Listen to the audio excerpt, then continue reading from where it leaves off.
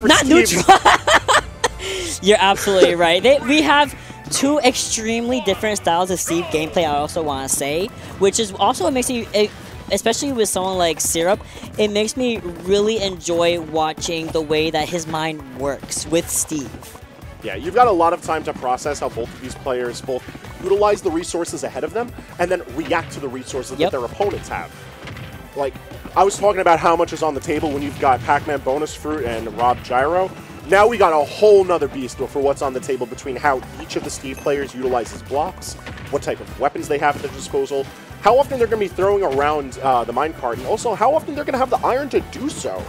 And not even just the iron, who can get the diamond first? I mean, it was DDog who did get it first, and only is now crafting those diamond tools. But Syrup opting to stay with these iron tools instead, gonna be opting to go for some more polished combos here, rather than the raw kill potential of the diamond backer, for example, with the pickaxe, of the jab from the diamond sword. I mean, I feel like DDog is very much a little more of a brute, and Syrup is a little more brain when it comes to playing Steve. I think that's a fair assessment, but also it needs to be really nice. Oh no, not the untactable. Okay, yeah, no, you're in a terrible situation there. But tapping on what you were saying about like brute versus brain when it comes to the force that could take it in this match,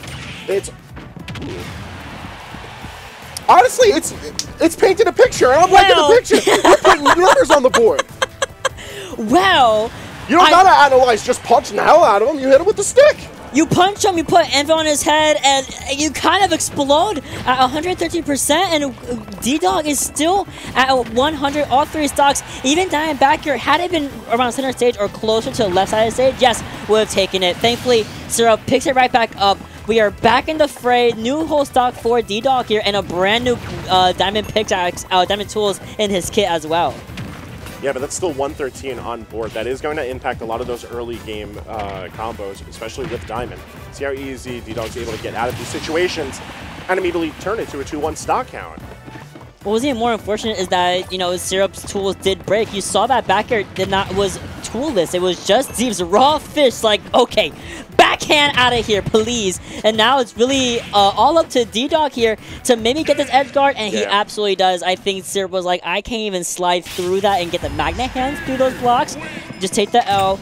We got a game one over to DDog, which we're seeing a little bit of a reversal here coming in from Xenosaga specifically. Hey, but he was scrapping. Oh, yeah. He was scrapping. He made it work, and taking all of that momentum and just boiling it over, Syrup. Oh, yeah. Absolutely.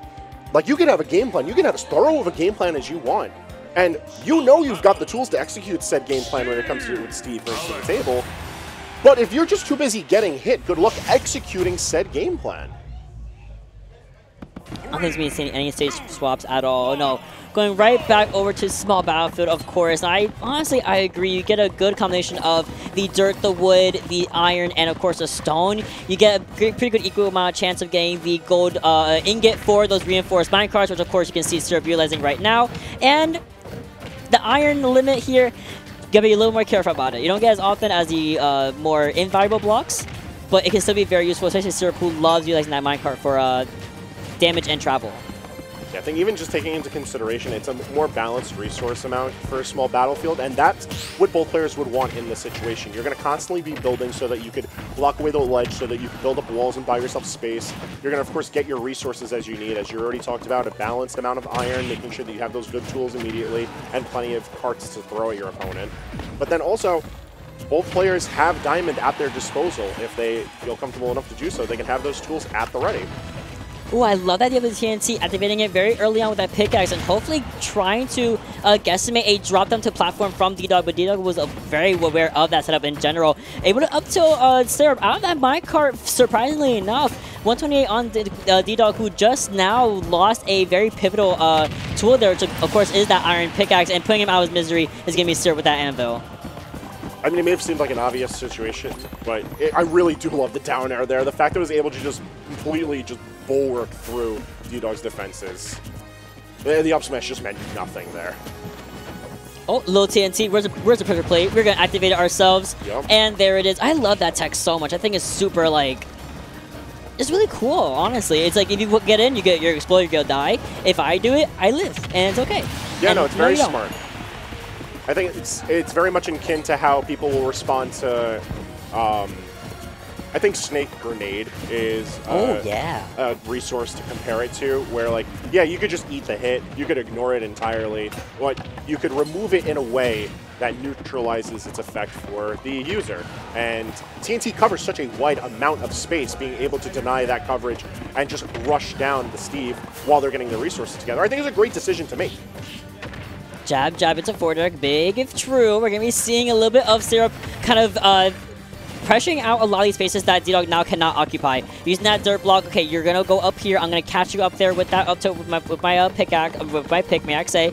And we're going to be also building, you said earlier, using those invaluable materials and getting armored resources right back up. There's a lot more iron on the bar for DDog than there is for Syrup, however, so those minecarts, those anvils from Syrup will not be in play for a while, unlike DDog, who uses that right to his advantage and drops down and gets that fair going.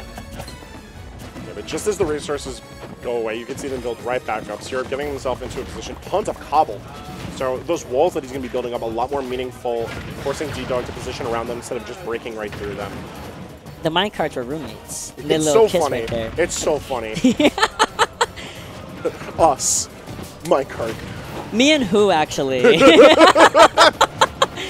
Oh my goodness. Gonna be seeing a little bit of a battle of the axes. Gonna be seeing Syrup win that out just narrowly. And then the hop up back air really strong for him right there in that moment.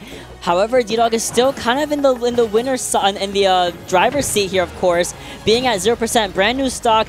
The resources are very even as well, I must say. Some more wood for DDog here, but we drop them all the way, and we go in for that kill. That is DDog redeeming himself from the New Jersey Steve Syrup. Well, there's a lot of S's there. I was like, oh my gosh.